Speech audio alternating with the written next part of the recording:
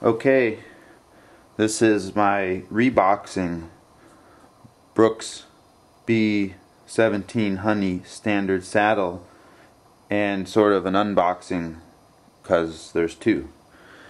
Anyway, you can see here's my original B17 Honey standard saddle Brooks, and you can just see it's worn out. It's past its prime.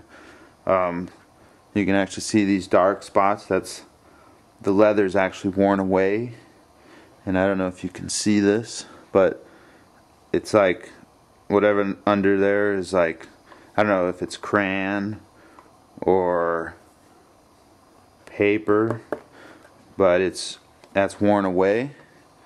And there's, I don't know if you can see, there's like hundreds, thousands of these micro fissure cracks, and that's actually degrading the structure here of the saddle, not the rails.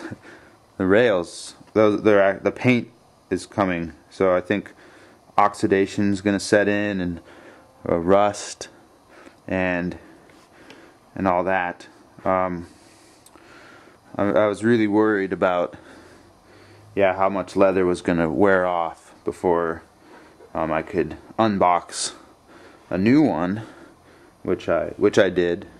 Actually, I'm sorry, I already unboxed it, and I was going to use that box to rebox this one, but that box I had leftover lasagna, and I put the lasagna in that box, because then it kind of looked like I came from a restaurant when I went to work. But so I've got some Tupperware. I think I was going to rebox the Tupperware with this saddle, but it didn't fit, or wasn't fitting just yet, so I don't know what I'm going to do just yet.